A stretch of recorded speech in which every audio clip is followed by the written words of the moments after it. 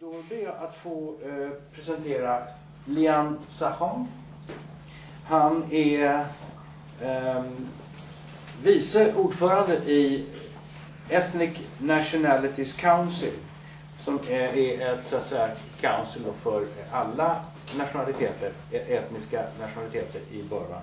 Och han är dessutom ordförande i Chin National Council. Do I have to do this in English? No. So I will continue speaking Swedish. And if there is a problem, you can just ask, or you can also look in the program and get it translated. All right? So, Mr. Lian Sahong, welcome. Thanks. Can I use this table? You can sit here, Okay. or and when you're standing there, we will just move the microphone. Yeah, sure. But you don't want to use the microphones? I can see that. I think so. Okay. Yes. Can I just sit here? Yes. Fine. Okay. I don't know what language I'm going to use.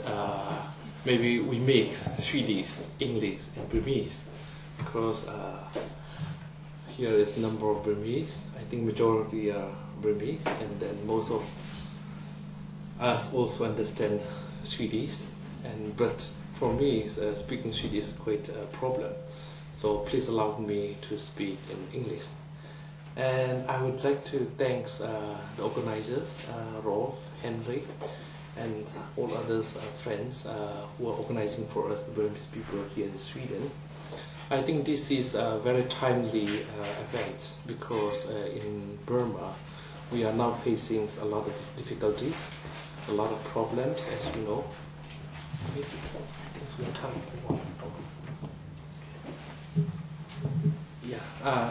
Because as you all know, our leader Aung San Suu Kyi is now engaging hunger strike. We don't know exact news, but the rumors claim that she is now, on her 2 weeks of hunger strike. But the government did not give us a proper information, and then we don't exactly know how is her health situation. And this is we are praying for her, and please remember in your prayer that for her well-being.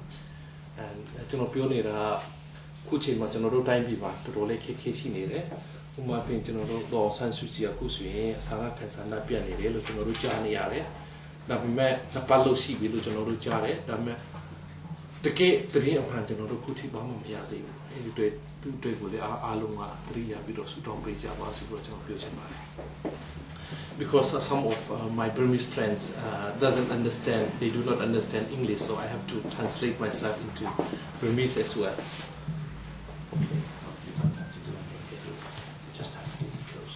Okay. I try not to. You did? Don't turn off. Okay. You need to. Yes. Okay. Thank you for. I'm working in the Thai-Burma border in the jungle, so I don't know so much about how to handle this kind of modern techniques or something. So please forgive me. And as you all know, today's event is for. When I first learned about the event, I thought it is rather like academic discussion. So I prepared a paper, which is rather.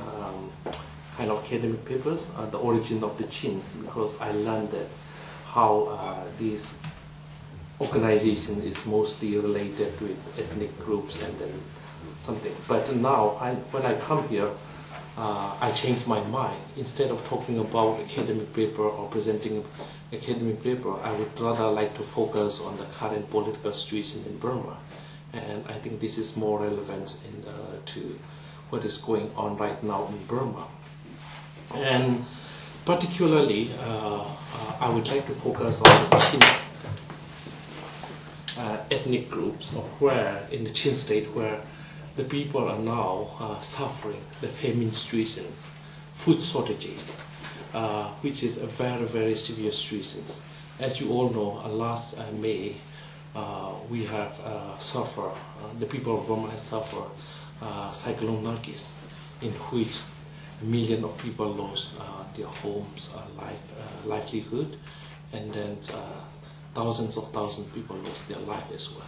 So now compound with this cyclone Nargis in the Chin State, the famine situation is there, and then around 200,000 are now in this without food, without shelter, and this is a very, very critical situation. And before I read about this, here we produce a report, the critical point, food scarcity and hunger in Burma's Chin State. And I can give you the copy of this our report and how it's happening in Chin State. And I would like to give you also about the background of Burma. This is the map of Burma, and Burma, as you all know, is multi-ethnic, multi-religious, multilingual, very multi country, as all ethnic groups, many ethnic groups living together peacefully for many years. And here I would like to give you, this is the map of Burma. This part is what we call is Arakan State. And this is Arakan State, and then we also have a lot of history with these people. And before colonial period, British annexed all these conquered Burma, India, and Pakistan, and all these regions. These people actually are independent people before the colonial period. But Arakan Kingdom was established, and then they have long history. And then this area actually is, this lower Burma usually was, this is Mon State, but usually this area, Delta area, is where Mon, Grand, and the Burman live side by side for many centuries. And then this is Chin State. I'm going to speak about the Chin State because here we have suffering the famine's problem. And then this area is we call Sky Divisions, but in Sky Division also there are many ethnic groups living together. This area particularly is Nagaland, and Naga people also live not only in Burma but also in India. Perhaps you know Nagaland State in India, so they are the same ethnic group. And then we the Chin also here in Chin State, and then here is Mizoram State in India, and in Bangladesh, Chittagong Hill Trek in Bangladesh. We the Chin people, actually our homeland is divided into 3 countries when Burma, India, and Bangladesh, previously called East Pakistan, got their independence after the Second World War. So unfortunately, my homeland is divided into 3 countries. One part becomes Chin State in Burma, another part becomes Mizoram State in India, and another part is in Chittagong Hill Trek in Bangladesh. And then this is Kachin State. And then the Kachin people also are living here. And actually this is, perhaps you know, the Swedish journalist Bertil Lintner wrote about Land of Jade, which is about the Kachin State, where we have a lot of jade and all kind of precious stones and rubies, everything, very rich.